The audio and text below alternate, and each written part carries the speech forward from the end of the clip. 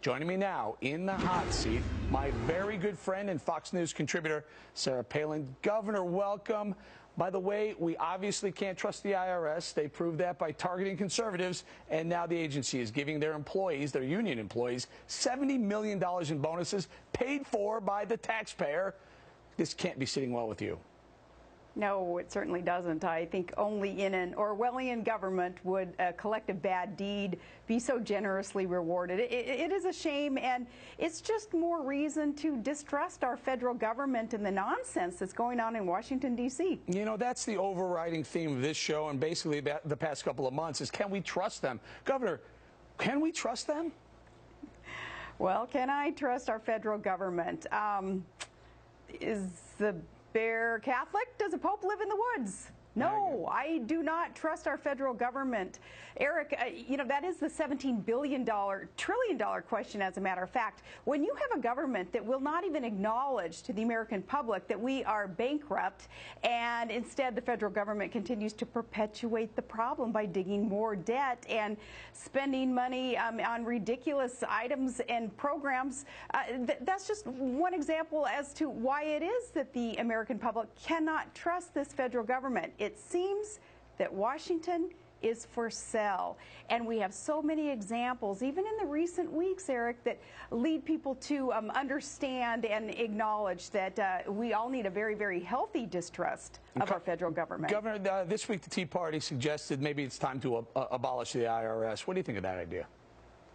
Right on. Absolutely. In fact, this would give us reason to finally head towards simplification of a tax code and adopt a flat tax. And, you know, that way we could abolish the bureaucracy that is so burdensome and so expensive and really engaging in some ridiculous antics today in the IRS. And it would allow some sledgehammering of crony capitalism also, and some corruption within the tax cheats and that whole scenario. I think this would give us great reason to make more sense of the coffers that are being filled by the American public's fruit of their labors. Now, let's take a look. The IRS gave us a comment. Let's pull up on the full screen. It says, regarding the $70 million in bonuses, quote, the IRS is under a legal obligation to comply with its collective bargaining agreement, which specifies the terms by which awards are paid to bargaining unit employees. Now, Governor, that's part of the problem.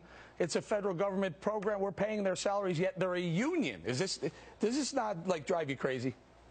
It drives me crazy because you can anticipate that the Obama administration will not even push back on what this union is demanding for its employees. That's what's a shame here, is that the Obama administration will kowtow to their friends who are union thugs. The leadership of so many of these unions are thugs, and they won't push back, unfortunately, because it gives bad name to the brothers and sisters within the union who just want to produce well for the American public and do their job. It's their leadership that is engaged in the thuggery that, unfortunately, Obama will not push back against. We have no idea how high up this scandal goes. But, Governor, look, if the IRS is willing or able or committed to targeting conservative groups, you have to wonder if that is spread throughout the federal government right now. The reason why I bring that up is because this week we also learned that FBI Director Mueller has said that they are actually targeting Americans with drones. Your thoughts? That's very disturbing, because I think what Mueller is telling us is, hey, America, on U.S. soil, we're gonna shoot you down just a little bit, because he's talking about just this minimal impact of drones on U.S. soil. Now, what this allows us to understand, though, is that Rand Paul was right when the senator engaged in the filibuster, and what he was asking for those couple of months ago. He was asking for these unanswered questions about domestic use of drones and the impact on the American public. What were they? What was going on? And was it actually happening? Of course, he was chided and mocked and ridiculed by the Obama administration and by some in the Senate for engaging in such a thing. But Rand Paul was right. He was asking the questions, and now finally we're getting an answer that, yes, drones are used on American soil. Okay, so now we have the IRS that's targeting conservative groups because they don't agree with President Obama's ideology. We have the FBI who's targeting certain Americans. We don't know who who they're targeting. They said very limited uses, et cetera, but he didn't specify who and why they were using the drones. Again, let's ask again, can we trust them? We're building a little argument here. Well, we're building a very strong case against that trust of today's federal government. I personally do not trust any government that's being led by Barack Obama when he is fulfilling his promise to fundamentally transform this most exceptional nation. As I've said so many times, we don't need a fundamental transformation. We need a fundamental restoration of what is good and free and right about America. I do not trust a government under this leadership that would want to change what we know is so good about America. Okay, Governor, one more now. Let's continue to build this case. Ed Snowden, the NSA whistleblower who went to China, went to Hong Kong and then China, and said that the NSA was actually blanketing and taking information from Verizon telephone customers, and this scandal may be bigger and bigger and bigger. I got an exclusive interview with his father, Lon Snowden. Take a listen to how he assesses the situation. Listen. What's occurring is very similar to every morning the government walks up to your mailbox, or afternoon, they pull the envelopes out, they open them, they look at your mail, they copy it, they archive it in case they want to look at it sometime in the future, in case you do something wrong sometime in the future. They reseal the envelopes, they put them back in your mailbox, and they do it every day over and over and over again. All right, Governor. So I have the IRS targeting conservative groups. I have the FBI droning certain Americans, we're not sure whom, and now we have the NSA listening into Americans, violating the Fourth Amendment, by the way. Fourth Amendment Constitution says you need probable cause. They didn't look for probable cause.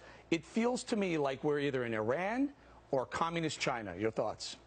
Well, I think any American with an ounce of common sense would say, hey, something's wrong here, especially in regards to this discussion about Snowden. Snowden is not the problem. Here, we're told, oh, just, relax, don't worry about government spying on all of our communications, building that apparatus to be able to spy on all of us, that's no big deal. But it is criminal, the person who told us about what our government is doing. That's what's backwards about this. Snowden is not the problem. The problem is government violating our Fourth Amendment right, taking away our privacy. And I was a victim of my emails, my communications being hacked when I ran for vice president. In that campaign, I said the same thing. I said, what difference is it from some hacker coming in and opening up physically my mailbox and going through my mail to be used against me at some point? Government, in this case, is doing the same thing that punk hacker kid did to me during the VP campaign. It's not a safe, ethical, moral, nor legal measure being taken by our government. I got to tell you, Governor, I appreciate you being here, spending some time on Cashin this morning, because these individually may not seem like a lot, but when you add them up, can we trust them? The answer is unequivocally, in my opinion, a big, fat no. Governor Sarah Palin, thank you for joining us. Thanks for hanging out on Cashin this morning. Thanks so much.